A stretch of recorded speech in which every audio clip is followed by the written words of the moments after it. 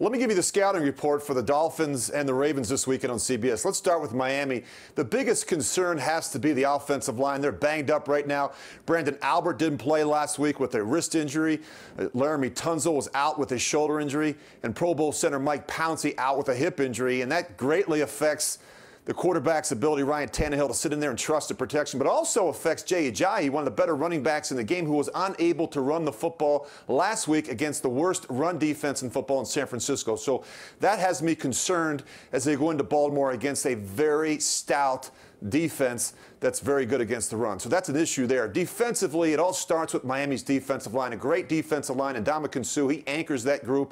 And then, of course, you've got Mario Williams on the one side and Cameron Wake on the other side. That's going to be a problem for Joe Flacco. As for the Ravens, it's all about the deep ball. Joe Flacco loves to throw the deep ball down the field to Mike Wallace, and Steve Smith brings some attitude and punch to the mix when you look at the Ravens. Defensively, as I mentioned, they can stop the run, but they also can rush the passer. This is one of the better pass rushing teams in football.